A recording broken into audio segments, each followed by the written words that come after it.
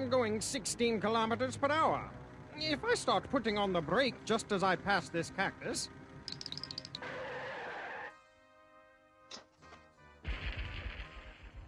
and mark the spot where my car comes to rest, I can then measure my stopping distance, which is 8 meters. I know that the car Holmes and Watson are driving is faster than mine and goes at 20 kilometers per hour, which means that their stopping distance will be a great deal longer. Let me see. Distance varies directly as the square of the speed of the car.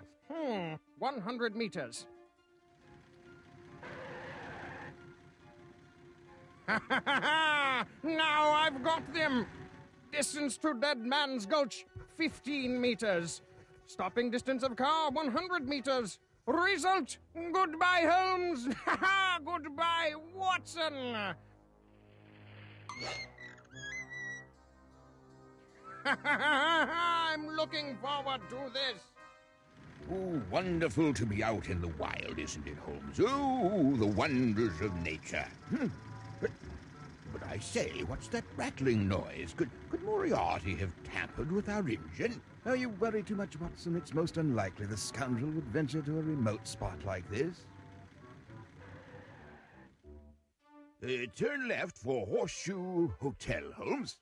Ah, splendid. I could do with a good wash and brush up. Oh, dusty work this, driving through the desert. Are you sure this is the right way to the hotel, Watson? Of course. Can't go wrong if you follow the signs. Good Lord, that's Moriarty. Oh, I had a feeling there was foul play afoot. Dead Man's Gulch, 15 meters ahead. Oh, we'll never be able to stop in time. No, don't start that jumping business again, Watson. Moriarty has miscalculated as usual. At this speed, our stopping distance is not 100 meters, but precisely 12.5 meters. You see, nowhere near the cliff edge. My goodness, Holmes, how did you do it? I mean, you don't mean it's... Yes, Watson, it's time for algebra again. Welcome to the Power of Algebra, Program 2. Once again, Sherlock Holmes has outwitted Moriarty thanks to his knowledge of algebra. In the last program, Holmes prevailed by knowing how to solve equations by using inverse operations, whether that be subtraction,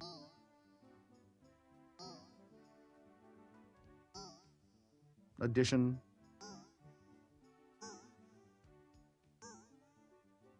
division,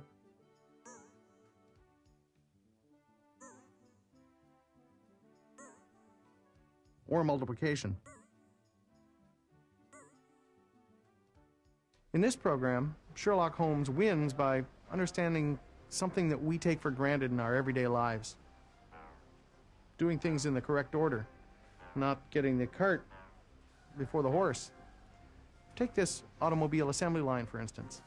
You can't just put a car together in any old sequence. You have to follow the rules, the order for the assembly of an automobile. Start with the chassis, attach the wheels, and install the engine. If you don't do things in the right order, you can get into a real mess. It's the same in algebra. You have to follow the rules. Take this equation. X equals 3 plus 4 times 2. It's ambiguous. Does it mean that x equals 3 plus 4, 7, times 2?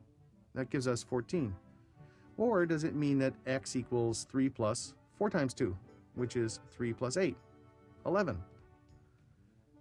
To avoid this confusion, there are rules for the order of operations. The first of these rules is multiplication and division before addition and subtraction. For example, x times y before x plus y. So that when you're faced with this sort of equation in algebra, you can be quite sure that you have to do the multiplication part first. Or if you have x equals 3 plus 4 divided by 2, you know that you have to do the division first. 4 divided by 2 is 2, which leaves you with x equals 3 plus 2. That's all very straightforward, but suppose for some reason you wanted to change the order of operations. Suppose you needed to install the engine before you attach the wheels. You might want to set off or group the engine installation process to indicate that it has to be done before attaching the wheels. It's the same in algebra, where the grouping is done by means of grouping symbols, like parentheses, or brackets. For example, in that first equation, if for some reason we wanted the addition to be done before the multiplication, we put parentheses around 3 plus 4. This is the second rule of the order of operations. Do the operations inside grouping symbols first. For example, x plus y in parentheses before x times y without parentheses. The Shreveport Assembly Plant is a division of General Motors Truck and Bus Group. And here at the plant we assemble light-duty pickup trucks in 3 styles. I have found that mathematics was an essential part of my education for the type of job that I have to do here. A large portion of the engineers are degreed. All of them have a heavy math background regardless of what their particular job is. On a day-to-day basis, we must make decisions, think through problems using very systematic methods. Statistical process control is one area we're very heavy into in this plant, and all of these type of things require a good math background. The field that I'm in engineering and maintenance, definitely requires a large background in mathematics, but that's not the only field in this plant that requires that. The material department, the scheduling department also need a good base in mathematics. Just take the scheduling, for example. We have chassis being built up in one part of the plant. We have bodies being built up in the other part of the plant. They must come together at the right point. If they don't, we've got a real problem. We've got a blazer sitting on a pickup truck chassis or the other way around. And all through the plant, scheduling is extremely important. Things have to be calculated. They have to be figured right to the nose so that the right part hits the right truck every time. If that doesn't happen, you could imagine the consequences. It's disastrous. Algebra was fun for me, but I guess I really liked mathematics and all through grade school and high school, and I'm sure that's one of the reasons that I picked engineering for a field, because math kind of leads you into that, even though it can help you in a lot of fields. Probably the best way to learn mathematics, algebra in particular, I would think, is to try to relate it to real life problems. Rather than just looking at letters and numbers and formulas, if you can look at it as trying to solve real problems, whether either at home or in your hobbies, or if you've had any work experience in your work, try to relate it to a real type problem. To me, that would make it the most fun, and I guess you'll actually see what it can do for you. There are all sorts of operations involved in the manufacture of an automobile. Lots of technical terms, too. Carburetor, gasket, camshaft, and so forth. In the same way, there are technical terms involved in algebra. For example, when 2 or more numbers are multiplied, they're called factors. But when a number is multiplied by itself, it can be written like this: 4 squared, or 4 to the power of 2. Then the number 4 is called the base, and the small number 2, the exponent. To describe what's going on here, we say that the base 4 is to be used as a factor 2 times. When the exponent's 3, as in 4 cubed, or 4 to the power of 3, we say that the base 4 is to be used as a factor 3 times, and so on, with 4 to the power of 4, 4 to the power of 5, 4 to the power of 6, and so on. Now, the key to all this is the little raised number, the exponent. This may be small, but it's literally very powerful. For example, 4 to the power of 6 might not look much different from 4 times 6, but it's not the same thing at all. 4 times 6 is only 24, whereas 4 to the power of 6 means 4 times 4 times 4 times 4 times 4 times 4, which is 4,096. Because exponents are so powerful, there's another rule of the order of operations. Do the operations with exponents before anything else. For example, x squared before x plus y in parentheses. So if you're faced with something like this, first you do the exponential operation, 3 squared, which is 9. Second, the operation inside the grouping symbols, 5 plus 3, which is 8. And third, the multiplication, 4 times 5, 20. Finally, you do the addition.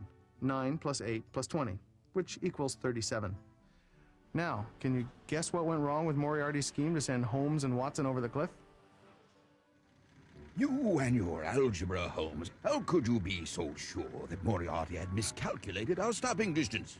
Because he's always putting the cart before the horse. I don't follow you, Holmes. How do we work out the stopping distance of a car? Oh, I know that one. The stopping distance of a car varies directly with the square of the speed of the car. That is, distance equals speed squared, multiplied by a constant of variation. The constant of variation is always the same, so the constant of variation can be written as k equals d over s squared. Righto. So let's call Moriarty's stopping distance d sub 1 and his speed s sub 1 squared. But the same thing also applies to our stopping distance and speed. Of course, Watson. Let's call that d sub 2 over s sub 2 squared, which gives us the equation d sub 1 over s sub 1 squared, d sub 2 over s sub 2 squared. Now then, I happen to know the speed at which Moriarty drives his car, 16 kilometers per hour, and he once boasted that he could stop in 8 meters at that speed. Oh, I see. So we can substitute 8 for d sub 1 and 16 for s sub 1. And we can put in our speed as well, which is much faster than Moriarty's 20 kilometers per hour. So the only unknown variable is our stopping distance, d sub 2. Quite so, and that's easy to work out. First, we get d sub 2 on its own by carrying out the inverse operation of division, which is multiplication. We multiply both sides by 20 squared.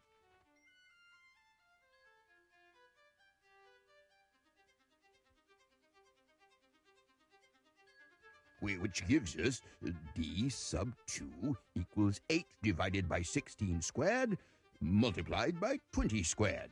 Now then, following the correct order of operations, we do the exponential operation.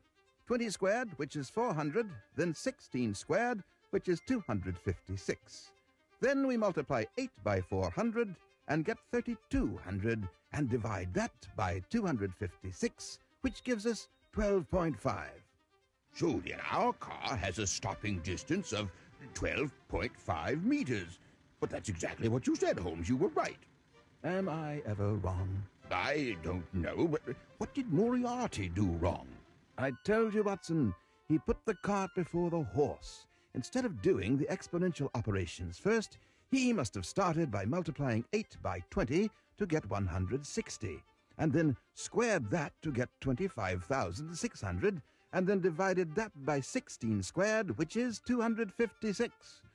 25,600 divided by 256 equals 100.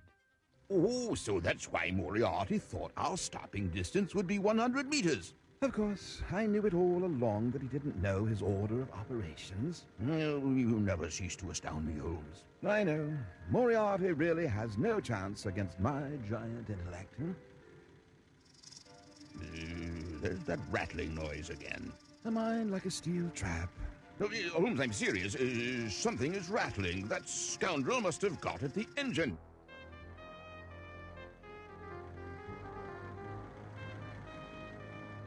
Watson, you're the only one who's rattled. Holmes, look! Oh, my goodness!